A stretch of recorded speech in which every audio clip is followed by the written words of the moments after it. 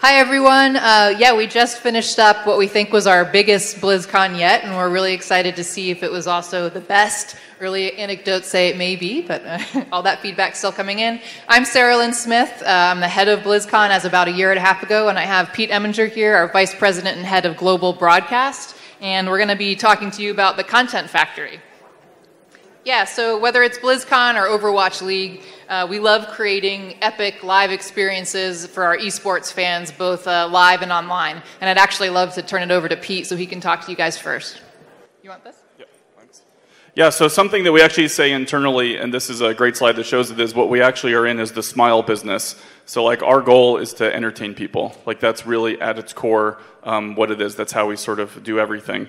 And if we look across the history of esports, so we have this group now called Activision Blizzard Esports, and we've been producing esports at Blizzard for over 20 years. So that started with StarCraft, and you can see on this slide here, we have a lot of legacy here with our current franchises. So Call of Duty, StarCraft, World of Warcraft, Hearthstone, and Overwatch. In addition, we run a collegiate program, and that's under the TESPA banner, and that's fully in-house as well. So we have this pretty expansive content ecosystem that revolves around esports.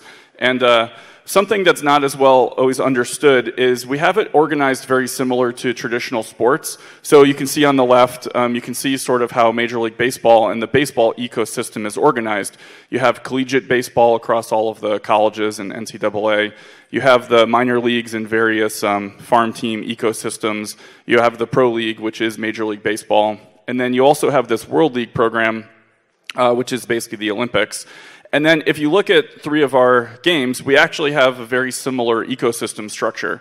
And this is very interesting because this is at its core how we sort of look at how we generate content. And you can see we have our TESPA level, which is for collegiate. We'll just talk about Overwatch. We have our Overwatch Contenders, which is a 7-region program. It's a pretty expansive program for the semi-pro community for Overwatch. We have Overwatch League, which I know everybody has heard a lot about previously. And then we have Overwatch World Cup, which was at BlizzCon this year, and that's a country-based program with over 40 countries that competed on-site at BlizzCon. And we see this really great rise up of nationalism, people cheering for their countries. It's a very similar ecosystem to the Olympics and baseball, and you can see how that mirrors across our other esports programs, Call of Duty and Hearthstone as examples here. In addition, we actually have further parallels to traditional sports that I think aren't always as clear to people, but if you look at the NFL and Overwatch League, the ecosystem is almost identical. So just like the NFL, the Overwatch League has teams. Those teams are, they have team owners, they're essentially franchises, and the main goal of the Overwatch League is to create value both for the league and for the teams. And that's the same goal as with the NFL. You can see that the way this is structured from a content perspective and a live broadcast perspective, we have a regular season, we have playoffs, we have All-Stars, NFL has the Pro Bowl, and the NFL has the Super Bowl, we have a grand final. So you can see that the way this is structured is very similar. It makes it very approachable to a wider audience outside of just the gaming community. But from a gaming community perspective, here's what the Overwatch esports ecosystem looks like in particular. So we essentially built a funnel type system to sort of support all of our content within the Overwatch esports ecosystem.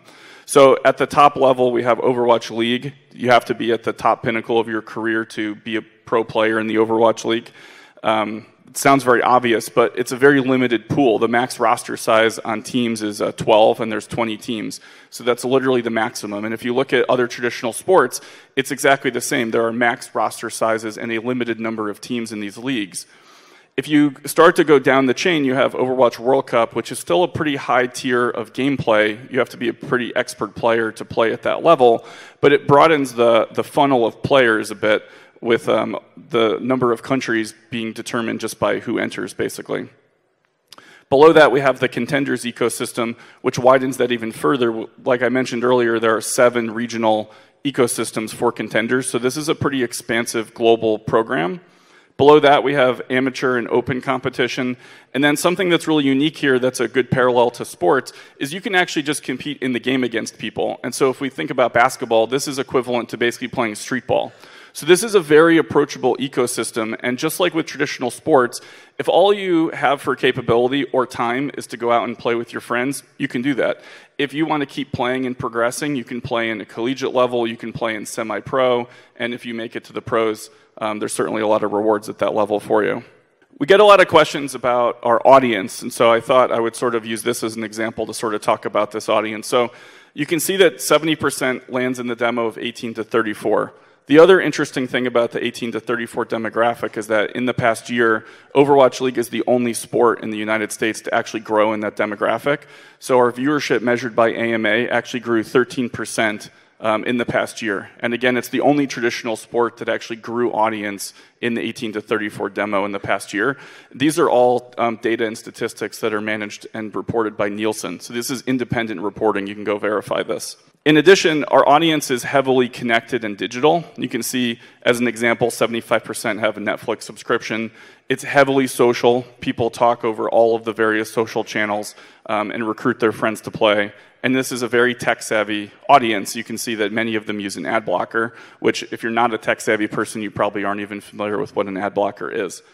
So, and you can see on the right, you can see how engaged this audience is in general with gaming. So if you think about how many hours are in a week, or how many hours maybe some of us work in a week, and you add up the numbers below, you're approaching 30 hours of gameplay engagement in a given week in this demo. So this is a very heavily engaged audience.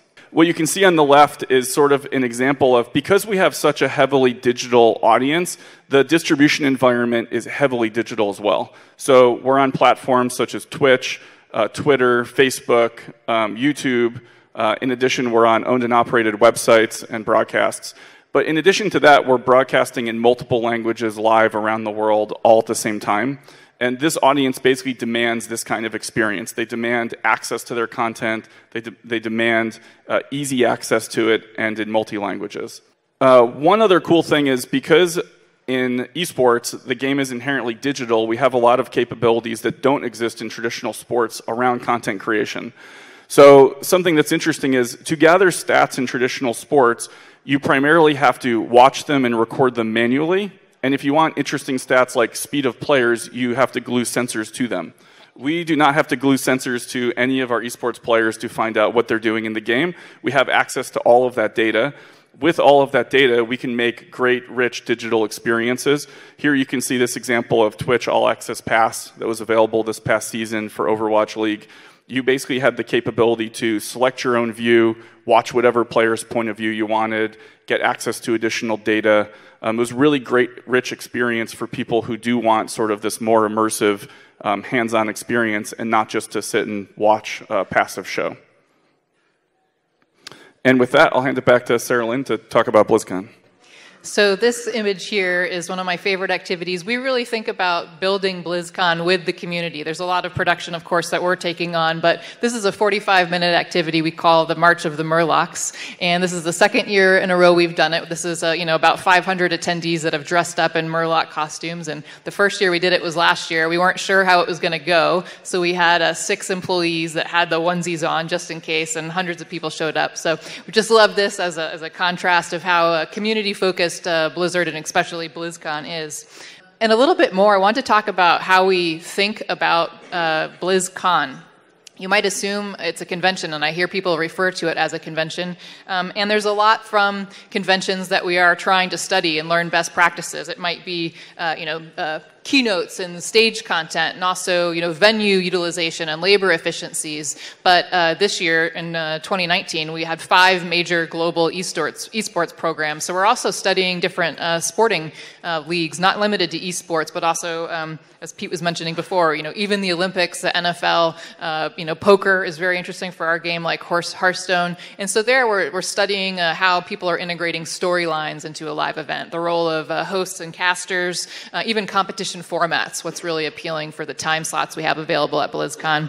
And also, we increasingly are trying to make an immersive experience. So we want to, study theme parks, like what is Disney doing for, really embracing their biggest fans? How do you make an immersive experience by design, bring in surprise and delight elements, all that sort of thing. So hopefully BlizzCon is somewhere in the middle. And just a little bit more about what we are. There's over 40,000 live attendees, and as soon as we put tickets on sale, they sell out in seconds. So we know the demand is much higher than what we can fit in Anaheim. And so we care very much about the broadcast experience, how we can make it more accessible to more folks. We had in 2018, we had over 20 million people that were tuning in at some point over the weekend for a lot of our free content. Opening ceremony is free content, and all of our esports competitions. And that has this year, over 250 broadcast channel endpoints for us. We have 7 fully produced stages across the show. So some of the vendors that work with us will say, this is not one event, it's 7 events because of all the different stages we have. Like we said, 5 major global esports competitions culminating at BlizzCon. We also have other panels that are just the devs getting up and talking about what it's like to be an artist, talking about the storylines. And so that ended up being 37 non-esports panels for us. I think there's over 160 VODs on BlizzCon.com. And so forth. 1,000 press and influencers are there to cover all of the latest announcements, play our new games. And as we were seeing, BlizzCon, even though it's only 40,000 employees, the attendees, they come, they stay, and they spend money, and they probably go to Disneyland as well. But we're seeing, we have a very large economic impact compared to other events of our size. We're actually very large. And kind of like Pete was talking about, so the BlizzCon audience, what we know about them, we also have, 75% are in that 18 to 34 year demographic. They're young and they're engaged. I'm really happy to say that 23% are female that are attending BlizzCon, and we're seeing that trending upwards. So we are trying to figure out how to, it's something I care about, increasing that number for our online and also live attendees. So 87% are watching esports. Esports is an enormous part of the BlizzCon experience, and people love it. I mean, there's lots, standing room only for the finals of, 5 of our different esports competitions. It's a really rich part of the live and online experience. It's a very social group. And so when we're thinking about the live attendees, it is slanted towards the US and North America, but when we're talking about the online viewers, that 20 million, or this unique product we have, I'll talk a little bit more about in a second, the virtual ticket, that is split across the globe. It's basically 30% in North America and the same in Europe and also in Asia. So it really is a global audience tuning into BlizzCon. But similarly to what Pete was saying, it's highly digital, it's global, and we use a network with esports. So we have a lot of casters that are helping to localize the different esports programs and live content to their audiences. So again, it's over 250 endpoints that we are connecting to.